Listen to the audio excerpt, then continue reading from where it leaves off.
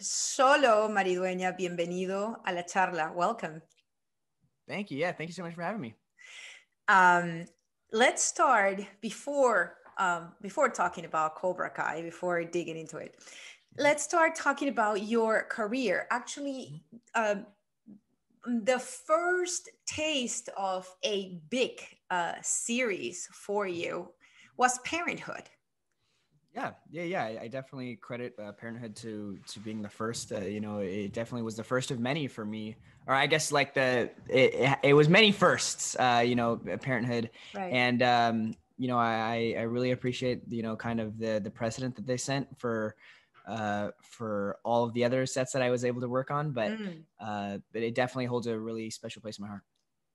It definitely was. It was setting a precedent. Yeah, I think, from the people that I got to work with to getting just to learn the ins and outs of what this industry was, I think it really was a great first, stepping stone. And I don't think I could have asked for a better show to work on, primarily. And it really set the bar high for other shows, like Cobra Kai. And I think, it's only been Cobra Kai that's been able to, make an experience even more enjoyable. So I bet that says a lot. So about 3 years ago, I think it's 2 years ago, right? 2018. We're talking about 2018. Cobra Kai, and then it starts on YouTube, right?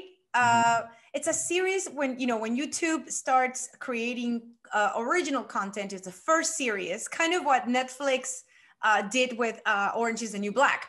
Yeah, you were the Orange is the New Black of YouTube. The difference, though, I think it was 60 million views.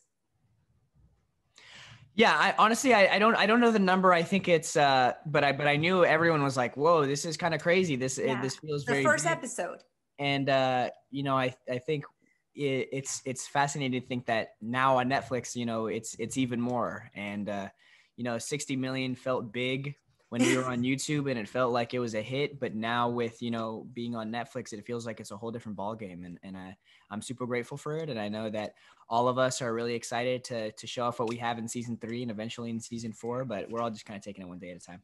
What are the main differences from when you were working with YouTube to third season with Netflix? To be quite honest, we filmed the whole third season thinking we were going to go to YouTube, and it wasn't until quarantine started that we made the change over to Netflix. And so I think, in terms of filming, everyone was filming with the idea that it was going to go to YouTube. Maybe the creators or people at Sony knew, but as an actor, and I know the people around me, I had no clue that we were moving until Netflix until, like at the beginning of quarantine.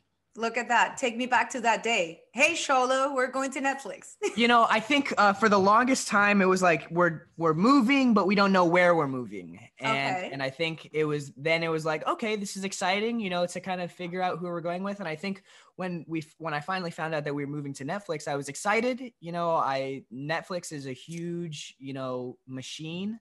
But also I was a little scared that we were going to get lost in, like, I guess the exciting thing about YouTube is that, it might've been a smaller platform, but it felt like we were at the top, and I feel like there's so many shows on Netflix. You have all Stranger Things, Riverdale, like House of Cards, all of these shows that are hits, that are huge. So I feel like I was a little bit scared that we would maybe get lost in just all of the, shows, the different shows that are in, Netflix, but to our surprise, it really popped off, and everyone really loved Cobra Kai. And I think we're all super excited about that.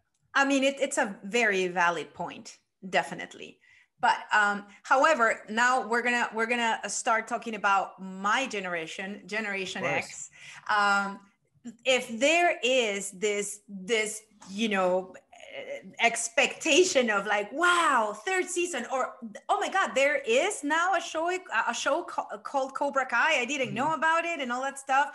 It has to do, of course, with all the fans of the Karate Kid, of course, who want to know what happened to Johnny, what happened to Daniel LaRusso,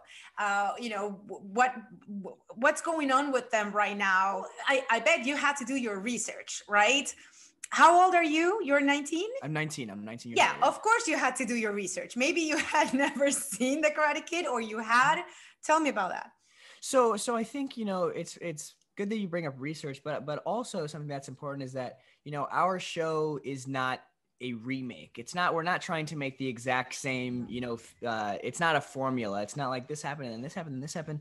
I think what Cobra Kai does really well is it gives you the same feel of a show or of a movie like The Karate Kid without having it be the exact same. So I think while I definitely did watch the Karate Kid movies, I wasn't going into filming thinking, how can I make this most like The Karate Kid? I think it was just, a story that holds a lot of the same values, but not necessarily as a carbon copy. I think if it was a carbon copy, it wouldn't have sold. It wouldn't have had the people wouldn't have been attracted to the project. Mm-hmm. Because I think for me, I mean, every time that there is a homage to the 80s, I'm like, yes, oh my God, of course, right?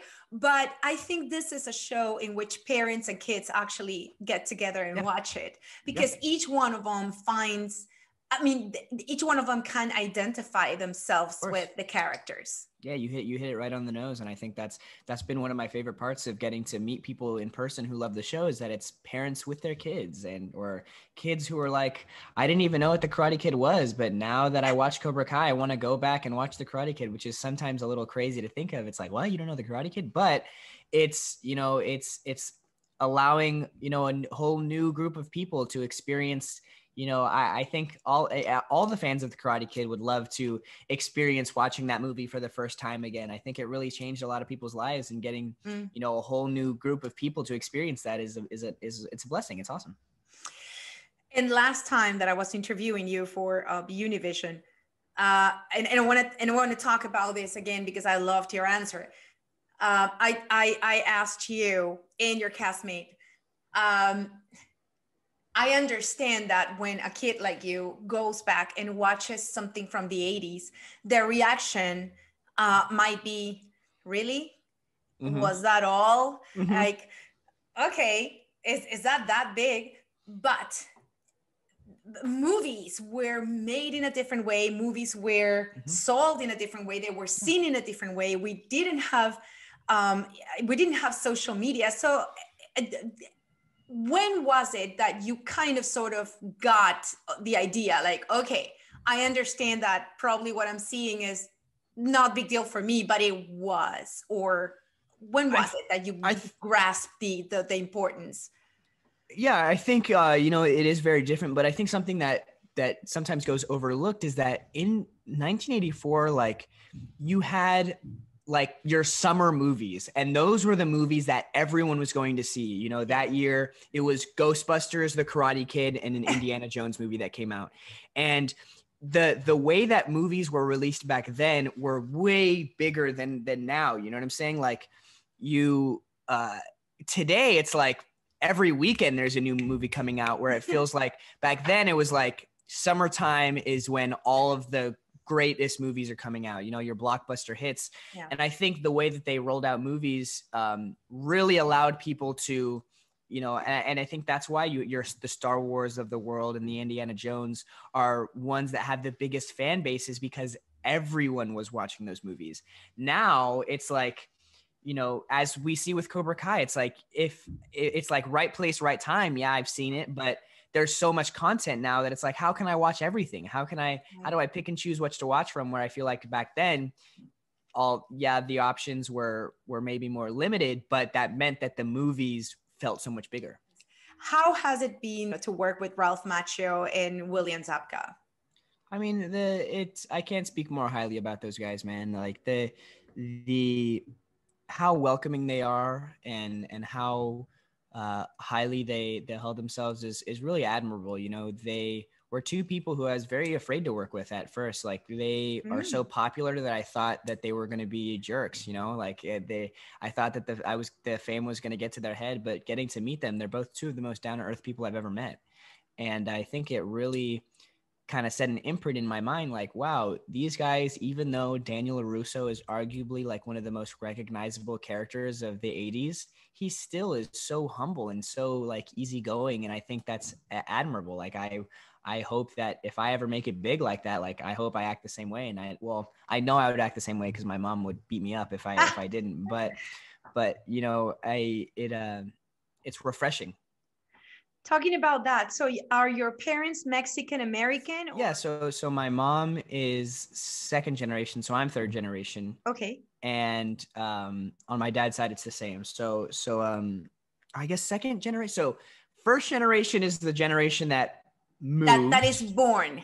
So if your grandparents were the ones that came, your mother is first generation, and then you are second generation. So I'm second generation. You're second generation born and raised. Okay. So there you go. So I'm second generation, and I think you know, it parallels a lot to Cobra Kai because I feel those same roots with my family that, you know, you kind of see on screen. It's funny to see like the attitudes of the abuelas of the world and stuff like that. And I think, you know, while sometimes they're a little bit dramatic, it's like, oh, okay, I could kind of see that, you know, like they are dramatic like my that, you God, know, we are. And but yeah, my family has ties to, you know, Mexico and Cuba and Ecuador, so that's kind of where good food all the way around. Oh, tell me about it. So who is the Mexican, who's the Cuban, who's the Ecuadorian? So my mother is 100% Mexican, and my biological father is half Cuban, half Ecuadorian. Oh, so look at that. That's kind of where I get it from. So I'm half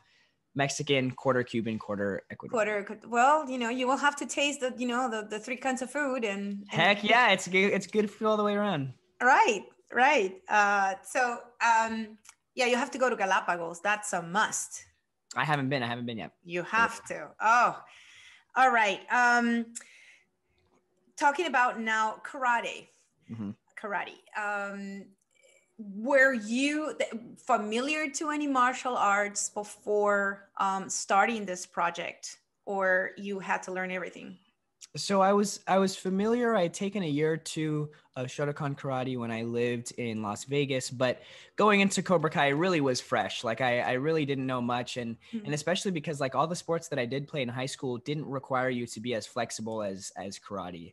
And I think that was the biggest learning curve, is having to, you know, stretch for hours a day just to, you know, make sure that I'm not hurting anything. And, you know, I think for the first couple of weeks of filming, every time we go back to filming, it's a little bit difficult to kind of get back in the groove of things. But now I'm super entranced by it. It's something that I definitely try to make sure that off season I'm still keeping up, but it's hard, especially with quarantine. I you know, working out by yourself is much harder than working out with your friends or with co-stars. As an ex Krav Maga student, until I injured my knee terribly and I couldn't do it anymore, it's kind of addictive, isn't it? It definitely is addictive, and I think it's one of those. And you know, I was saying this earlier, but for sports like basketball and baseball and football, it feels like there's a difference between being a watcher and being a player, because, you know, only the top 0.1% of people make it. And I think with something like Krav Maga or any type of martial art for that matter, like you feel like you can accomplish so much. And I think there's always something to work towards. And I feel like it's not like an NFL where it's like, well, I know I'm not going to go pro. So where with martial arts, it's like, it feels like there's so many different types of martial arts. You can totally get your black belt if you really, you know, if you really want it, you can totally get to be black belt. For sure. Definitely. Now that last episode of season 2, grand finale, how long did it take to record? I mean, those fights were, they were endless. They were endless. I was like, oh my God, how long did it take to film all of these kids fighting with each other at school? It was a lot of time. Of course, yeah. You know, I guess for the oneer, which is usually the one that people talk about, we had 7 takes. I think we did it 7 times, and after that, we were able to finish it. But we only had 3 days to film that whole last episode. Wow. And I guess technically 4 days, but one of those days was taken up completely to shoot all of the hospital stuff. So it was very quick. Everyone was very, you had to be on your best behavior and, you know, really be paying attention, because if not, there could have been definitely a lot of accidents that could have gone down. But with that being said, it really is due in part to our stunt coordinating team. You know, Hito and Janelle, they are fantastic. And without them, our show would not be as good as it is. And it really is a testament to how much they love their job. And I'm so excited to say that I get to do like 99% of my stunts, and awesome. And everyone does. And it's because of our stunt coordinators making us feel so comfortable and really making sure that we're prepared for these fights. You know, we only had, I want to say 2 days to rehearse all of the fights in Unbelievable. In that last episode. But because of the confidence that, you know, our stunt coordinators give us, it felt like we had, you know, months to prepare. I'll tell you what I liked as much as the fights in that specific episode. The kids are going back to school to Cruel Summer, Bananarama in the background. And I'm like, yeah, because I mean, you know that in the first movie, Ralph Macchio is going with his bike, right? When he gets into school, that's Bananarama, Cruel Summer. Yeah, that's definitely a lot of people. And I love that the show does that all the time. It's a homage to all those songs and to the movies and to the 80s, and it's amazing. How do you guys feel about the 80s? I think all of us have our own, like, I really love Ferris Bueller's Day Off. That's kind of one of my favorite movies from the 80s.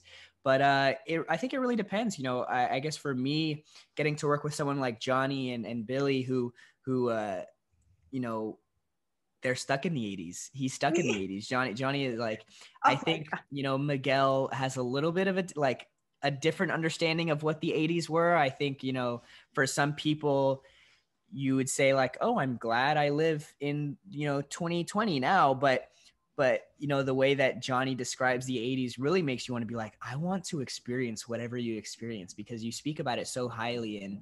And I think it's funny the way that he describes, you know, some stuff, but I like the 80s. You know, I like it just as much as anyone else. I don't know. It feels a little bit not tangible just because I never grew up during that time, but it definitely sounds cool. There was so much art happening, so much art. It was an explosion of art. I think it was like one of the most artistic decades about, you know, fashion and color and music.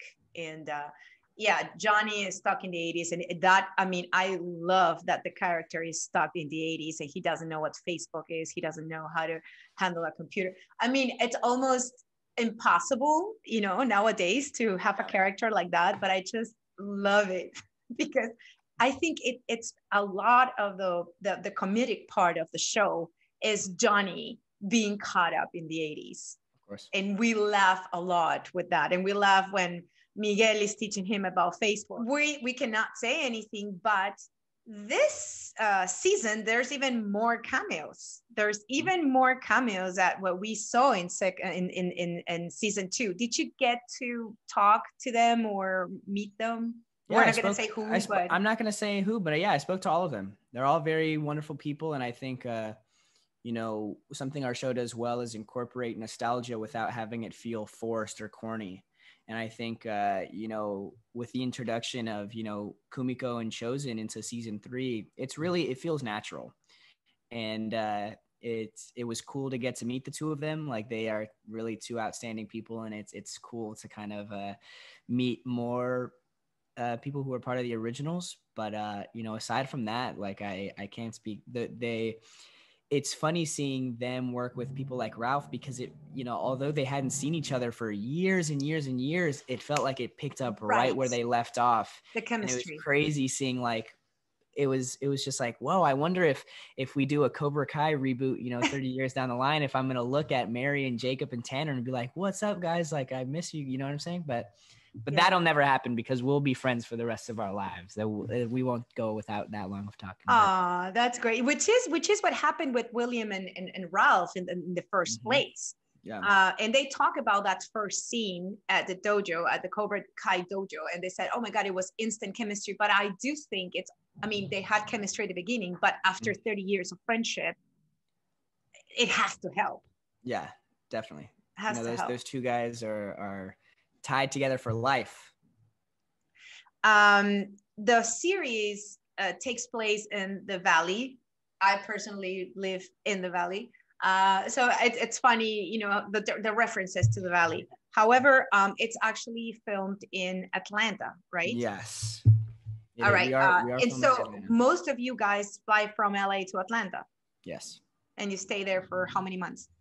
We stay there for like 3 months. Yeah, we live in Atlanta. It's funny to have people be like, you know what? It's not filmed in the Valley. I swore it was filmed, but you won't see a single palm tree, and you won't see a single palm tree in Cobra Kai, and that's because it's not filmed in Los Angeles. But I think we do at the end of every season do like one day of filming out here. Like I know last year it was outdoors filmed. Yeah, they filmed them driving along the PCH next to the beach, or me with Johnny pulling up next to the girls in the Challenger. So we do a little bit of filming in Los Angeles, but all of it's in Atlanta, really.